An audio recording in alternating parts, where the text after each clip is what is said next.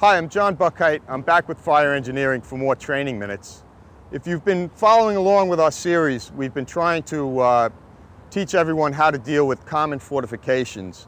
And in this next series, we're going to be dealing with chain link fences, which they're found everywhere. You're going to find simple residential fences, which are really just boundary markers, up to some fairly high security commercial interests, all the way up to you might have a prison in your response area, something like that, which is going to have, you know, really tall and really heavy gauge and high security chain link fences.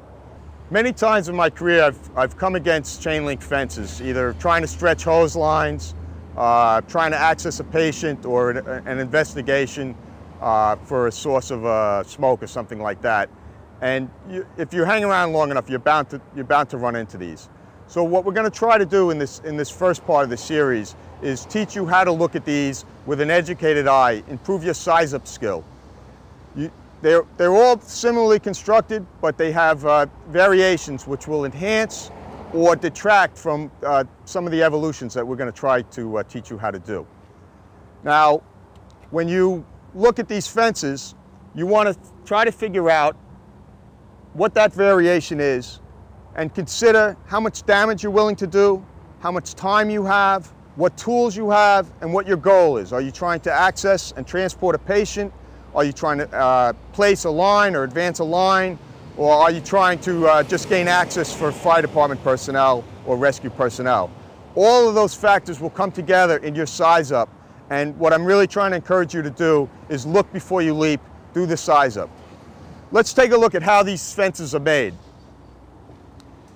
This is a very simple residential gate, but it has all the features that you're going to find in even the very high security fences. They all have in common is that they're created out of this wire lattice. It's known in the trade as a fabric, wire fabric.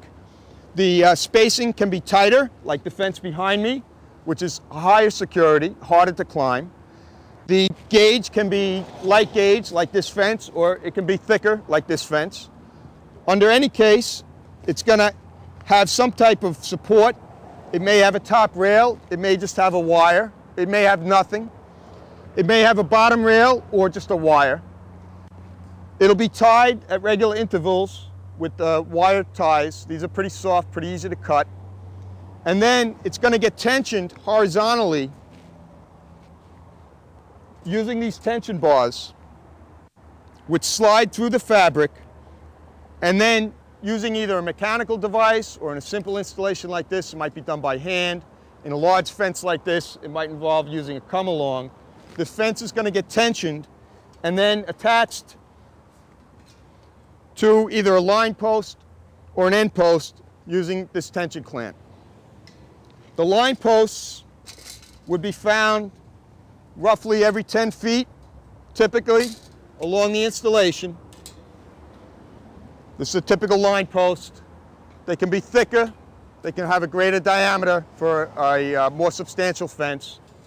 And then where the fence changes angle or comes against a gate, it's going to have a terminal post. These are thicker, greater diameter, and more securely anchored. All of these features all need to be appraised before you begin your evolution that you're going to use to get through these gates. They're all going to influence how well or how poorly your choice is going to help you. Consider the time factor, consider what you're trying to accomplish, the amount of damage you're willing to occur, and all those things all added together would help for a successful operation, and you can decide which of the several evolutions that we're going to present to you you should use. I'm now going to lead you through just one example of that size up. We have, in this scenario, we have a very heavily used highway above us. The call comes in for a major motor vehicle accident. The initial units get the call. They're up on that elevated highway. They find that one of the vehicles in this high-speed crash has left the highway and has crashed down into this side part of the highway. A second unit might get better information. They're going to access from this vantage point, and they come against this fence. In this instance, what am I looking at? I don't have a top rail. It's just a wire up there.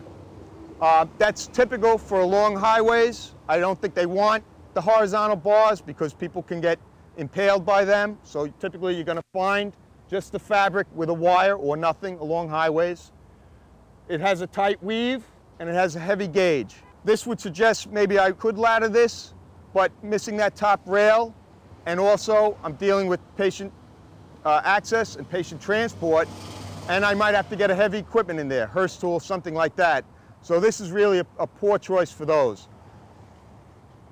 I'm going to do a little more size up. I'm going to walk around the corner, take a look. Maybe it's late at night. This might not be obvious. So look before you leap. Take the time to size up. I'm going to come over here and we'll see what we find. So what I'm encouraging is take a few seconds to do a little bit more size up. And as I rounded this fence, what did I find? It's a lower security, much easier to manipulate this fabric. It's poorly tensioned.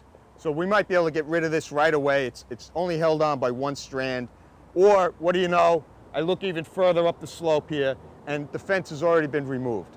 So we could do all of our patient care, all of our extrication, move all our equipment in and out via that access, and we're done. So the point is, look, size up the fence in careful detail, think of the principles that we're going to teach you, and then take a good look before you start your operation. You'll be better off. I'm John Buckheit with Fire Engineering Training Minutes. Thanks for watching. We'll see you on the next part of the series.